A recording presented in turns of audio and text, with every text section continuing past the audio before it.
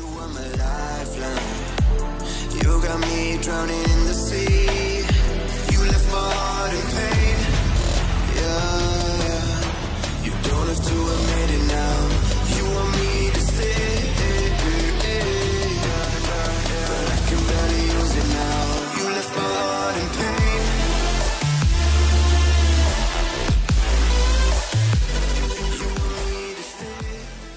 Hello, what's up everyone, hope you're all doing well. So of course, as usual, we are going to start off by hiding our eyebrows. I'm using a glue stick for this, and you just want to flatten them as much as possible.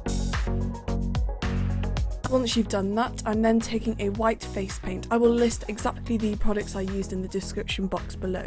You just want to take a sponge and start dabbing on your face. I'm doing this mainly focusing on the upper areas of my face because of course the bottom area is going to be in black. I didn't actually have a proper makeup sponge. I'm actually using a kitchen sponge that's cut into a small piece, and as you can see, the texture of the paint is quite different.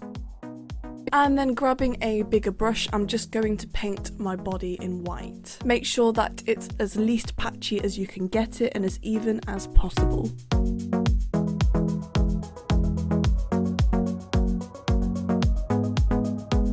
Taking some black, I'm just going to go ahead and start creating the roots or the shadows. I'm just literally painting them on and just kind of mapping out the shape and just slowly building my way up. Now ignore the fact that I put some blue on my chin. I was going to do the colours first, but then I kind of changed my mind and thought it'd be easier to do the shape first. So before getting any further detailed into my eyes, I thought it'd be a good idea to slot my sclera lenses in, and then I'm just going to go ahead and start painting the outline on my eyes. So I'm just simply taking some black and I'm just lining underneath my eyes and on top as well.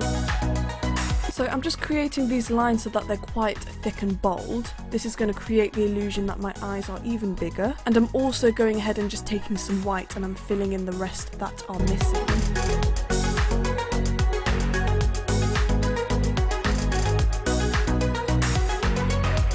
Next, I'm just taking the same black and I'm just going to create some eyebrows. So I'm beginning the eyebrows where my natural brow begins, and then I'm kind of taking it up so it's quite high and almost angry looking.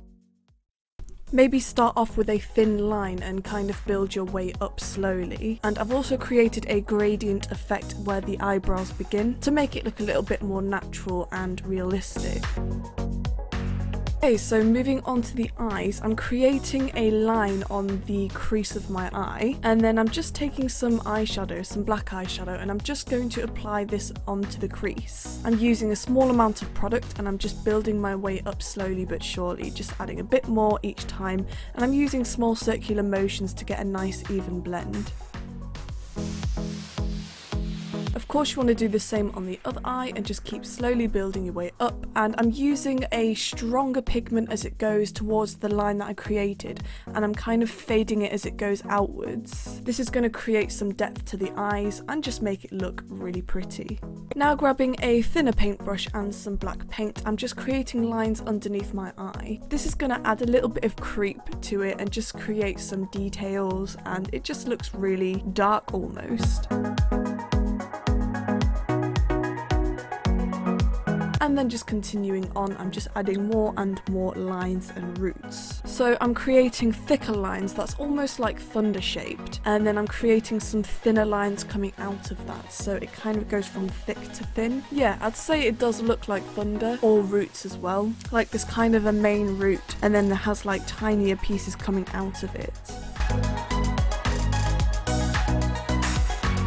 So next we are going to take some black paint once again, and we are going to create a third eye. So very simple, I'm literally just going to paint the shape of an eye, trying to match it to my real eyes as much as I possibly can. I'm then creating creases on the top and bottom, which is literally just two thin lines. And then I'm taking a sponge and I'm just going to grab a bunch of different colours and start dabbing on some random colours here and there. It's literally just patches of reds, yellows, greens, blues, purples, whatever you can imagine. And then I'm taking some black and I'm just going to continue creating roots on my neck as well. And then I'm also applying this onto my chin areas to kind of separate the colours and just start to create a almost like galaxy feel. So just experiment, play around, have fun with it, and eventually you will find the results you are looking for. Exactly the same as you did on your face, you then want to do it on the bottom of your chest and just start creating some more roots. And as you can see, I've already applied some colours as well, fading upwards. I just used a sponge for this and just dabbed gently.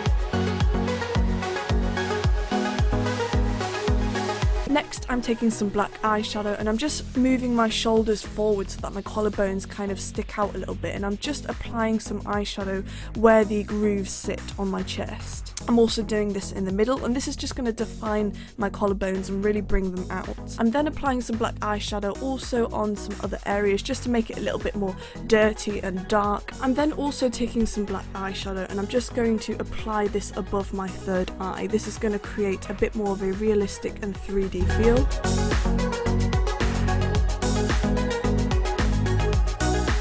And then taking some white eyeliner, or you can use a face paint. I'm using the NYX White eyeliner. For this, you just want to start creating some stars on your face.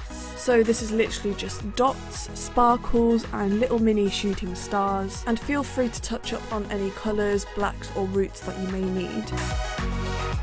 And of course do the same on your body. And then for the final touch-ups, I'm taking some black and I'm just applying this on my face as well to give it a bit more of a dirty feel. I'm creating soft vertical lines, and this is just going to make the whole piece a bit more interesting.